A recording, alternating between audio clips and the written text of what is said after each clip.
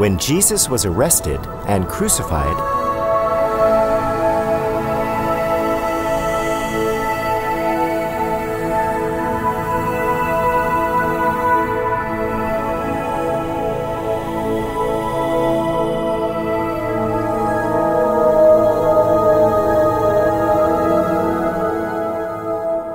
Woman, here is your son. John, here is your mother.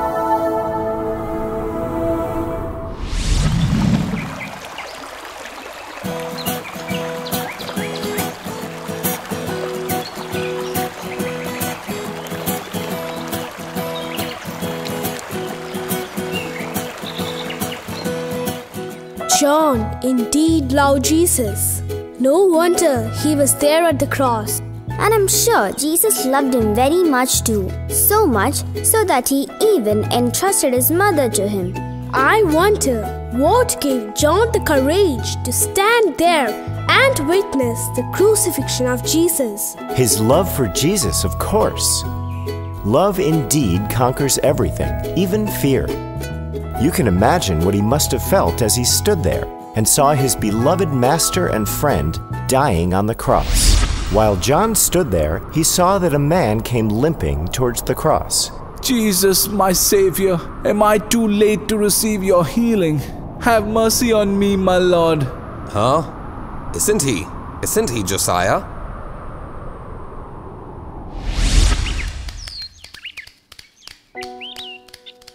Come, let us play hide and seek today. Good idea. Friends, I want to play too. Please let me play. Oh, don't mind him. Who'll be the seeker first? You, Ezra? No, let John be the seeker. John, please let me play too. I don't know if they'll let you play, Josiah, but I know that I'm going to play with you. Thanks, John. You're indeed a great person. Am I? Hey, John, aren't you playing with us? I will join you only if you let Josiah join. He's too lame to play with us.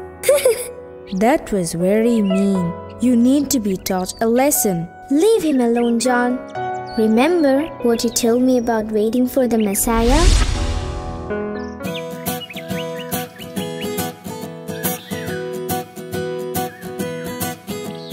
Yes, Josiah, I'm waiting for the Messiah. But will he come during our times? I believe in my heart that he will. I hope he does. I'm sure he will come. I'm preparing for him by getting rid of my quick temper. I want to be a person full of love because I believe God is love. That's wonderful, John. You're indeed a kind person. Thank you, Josiah. Yes, I want to be pure when the Messiah arrives. Come, let's go and read about the Messiah. I want to be a different person, Josiah. You're already a good person, John. No, Josiah. I want to be pure in all that I do. I want to hear his words with my ears, see his wonders with my eyes, taste the sweetness of his mercy, and smell the fragrance of his love. Wow, John, wow! You're so poetic. I believe that one day you'll write something so great that will inspire people to love others. I can do that only if I meet a person who will be a living embodiment of love. May our Heavenly Father grant you that wish, my dear friend. Josiah, I believe that one day you'll be dancing and leaping and praising God too. I believe that too, John. Thank you so much.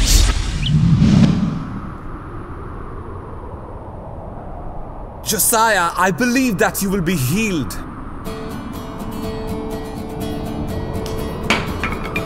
Huh? It's a miracle! My leg! I can walk now. You're always on time, Lord. Thank you so much. Huh? John? My dear friend, it's you. Yes, it's me, my friend. Look at me, John. Your words were true. I'm healed. Healed by the Messiah you were waiting for. Yes, my friend. But what took you so long? That is a long story.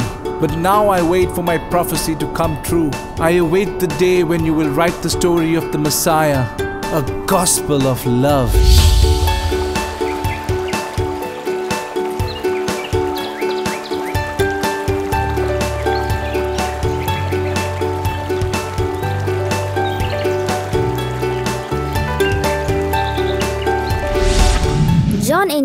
love Jesus very much. Yes. Perhaps he was the one who really understood the message of Jesus. As he stood at the cross and mourned for him, he believed that Jesus would rise from the dead and come back again. In fact, after the resurrection, John and Peter were the first of the disciples to run towards Jesus' grave. But it was John who knew without seeing that Jesus had truly risen. After Jesus' ascension and the descent of the Holy Spirit, John, together with Peter, played an important part in the founding of the church. He was also present when Peter healed the lame man at the temple.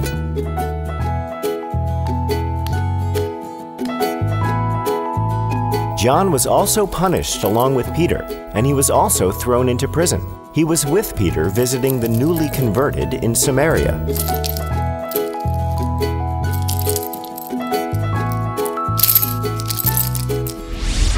Uncle Francis, did John continue to stay on in Jerusalem? It is not known for sure how long John and Mary stayed in Jerusalem after Jesus died.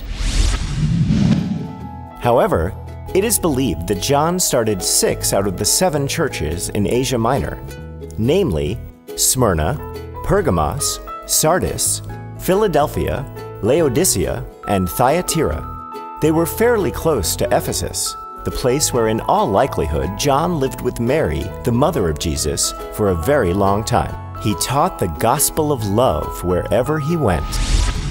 During the reign of the Emperor Domitian, John was caught and he was thrown into a cauldron of boiling oil. A miracle had happened there, and John escaped without any injury.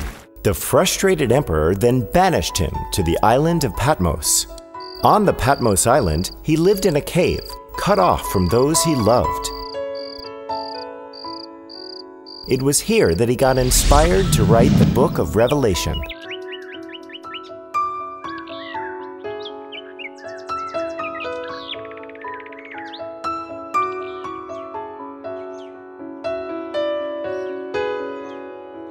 Wow, so it is Saint John who wrote the book of Revelation? I didn't know that. Please, can I borrow your Bible, Uncle Francis? Of course you can. Here you go. But it's so difficult to understand the book of Revelation. You are right. I only understood this line. I, John your brother, am the one who shares with you in the persecution, kingdom, and endurance that are in Jesus, was on the island called Patmos because of the word of God and the testimony about Jesus. Uncle, isn't Saint John referring to himself? Yes, Joan. And here he has a beautiful message for us. He wants us to think beyond our pains and sorrows. He wants us to wait for the heavens by trusting in God. Wow, that is easy to understand. But difficult to practice. Uncle, did John go to heaven? Yes, my dear. Remember, Jesus himself had told in his Sermon on the Mount, Blessed are the pure in heart, for they shall see God.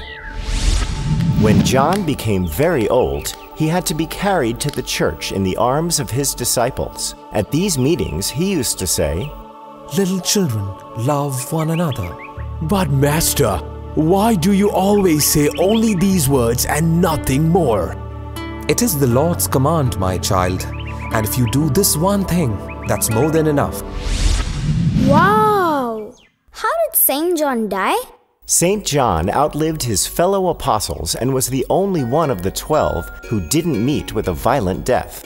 He died at Ephesus at a ripe old age. His feast day is December 27th, and he is symbolized by an eagle. Wow! If we are to be effective witnesses for Christ, like John, our behavior should reflect a passion for the truth, compassion for people, and a dedicated desire to serve our Lord by being models of his humility and grace. That was great, Uncle. Thank you, children. Well, it's time for me to leave. I'll see you again tomorrow then. Goodbye, children. Goodbye, Uncle.